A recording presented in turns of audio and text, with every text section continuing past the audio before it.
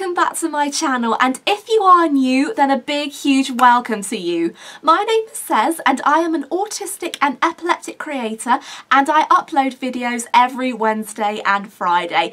Today is a very special video because I'm going to be doing a very special book review, and the reason why I wanted to do this was because that I found this book through the National Autistic Society, and it was through them that I decided to make this review. About a month ago, I received a magazine from the National Autistic Society covering all the latest news, updates and stories focusing on autism, and one of the main things I found in the magazine was a very special interview featuring one of the UK's greatest authors of all time, and that of course is Michael Morpurgo. And if you don't know who Michael Morpurgo is, then I'll give you a bit of a hint. If you think of the two words warhorse, that was him. He originally wrote the book of Warhorse, and since then he has created wonderful stories like Private Peaceful and Running Wild, but I'm not going to be talking about those today,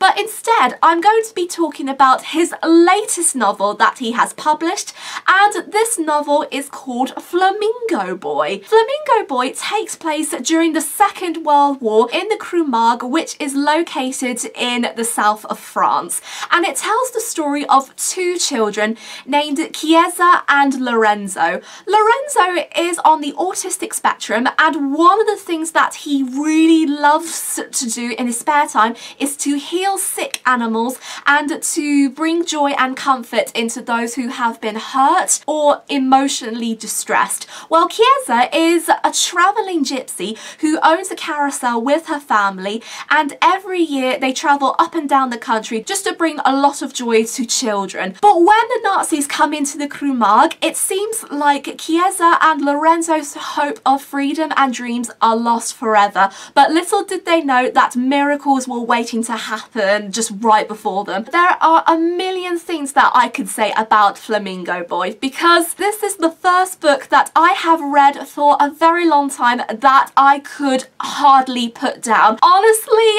I just love the descriptions, the meanings, the describings, everything.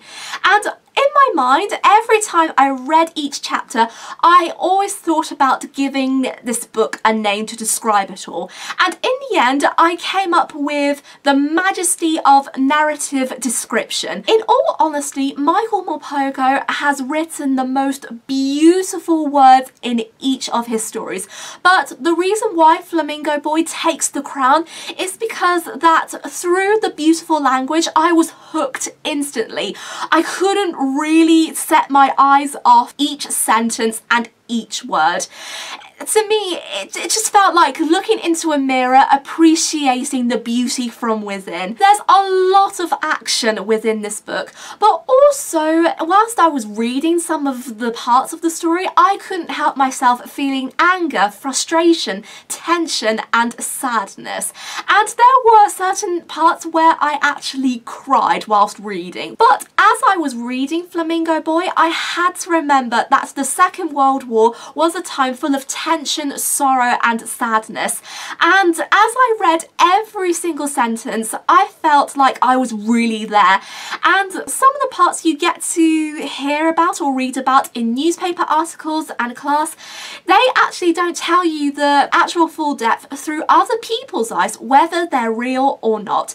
And in this case for me, I felt like by learning through the words from characters, it's made me realise that how much the war had a lot of impact on so many people who had to endure the pain and sorrow along the way, whether it's on the battlefield or within their own home. I would love to tell you more about it, but sadly there isn't anything else to say, and I think I've covered everything. So with that, I'm going to be drawing this video to a close. I really hope you enjoyed this review, and I hoped it gave you a little bit of an insight to the whole story itself. And a huge thank you to Michael for creating such a wonderful book. I really enjoyed reading it, and I hope to read some fantastic books very soon.